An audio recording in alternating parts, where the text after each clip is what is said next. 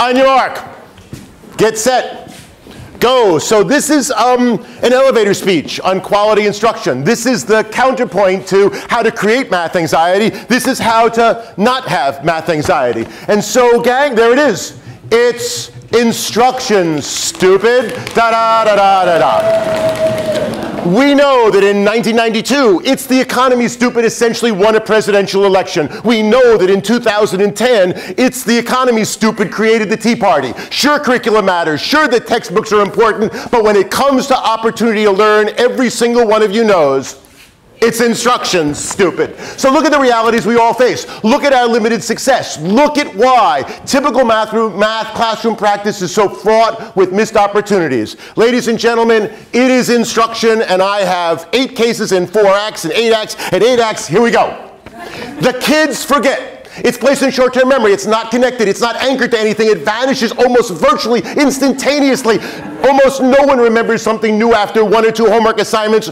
Ergo, we're going to get to this on time. Ergo, by the last one, we know we need to do warm-ups. We need to build an ongoing cumulative review. We need to find ways to do distributed practice. We need to ensure that homework is more than just the insipid waste of time it is. Case 2, in time. They see it differently. They don't see it our way. They can't picture it. We see a number line. They see money. We present an equation. They need a graph. Yes, we were. We need to use representations. We can't just talk about them. We need to see in every class number lines and bar models and graphic organizers and tables and graphs. Just go look at SingaporeMaths.com and see what's possible when we visualize it. When we say to kids, show me please, let me see it.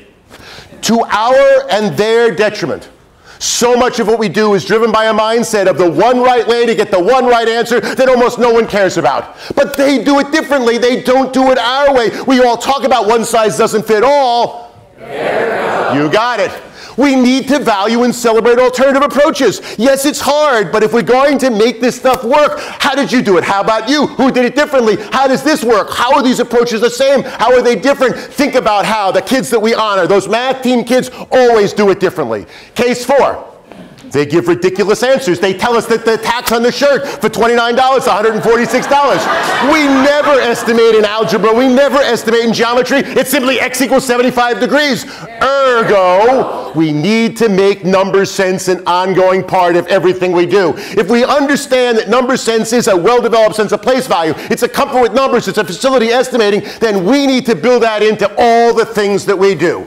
Case 5 says that they don't understand the vocabulary. You know how many kids are screwed up by radius, by root, by multiple. They confuse area and perimeter. We see it all the time. They don't. They know the math. But when we tell them that it's about the GCF, they're screwed. Ergo, we need to build language-rich classrooms. I had to just stop there. We need to build language-rich classrooms that use word walls and use vocabulary in sensible ways. We need to recognize that when we don't draw pictures and we don't focus on the words, it doesn't work. They ask every day in all of our classes, why are we doing this? Why do we need to do this? Right? What the hell's the point? We need to have answers and forestall these questions by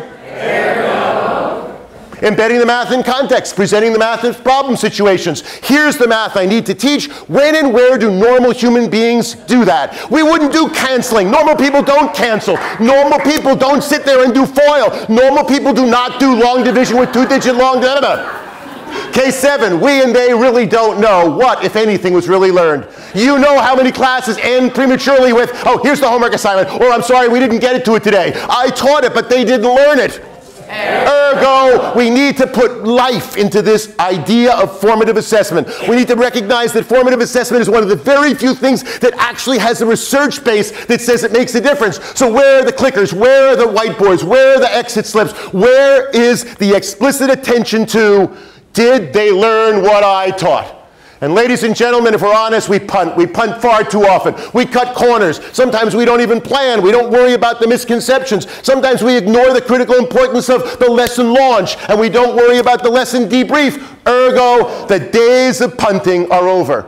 We will not do anything except get more math anxiety and more missed opportunities to learn if our planning doesn't incorporate the purpose, the resources, the key terminology, and all that kind of stuff. Yes, gang, it's instruction. And when you get to the last slide, you can read it slowly. Look at how much we really know based upon research and observations and common sense. Look at how much we can do if we listen to what they are telling us. Look at how this information can guide our teaching, our coaching, our collective expectations, and thank you.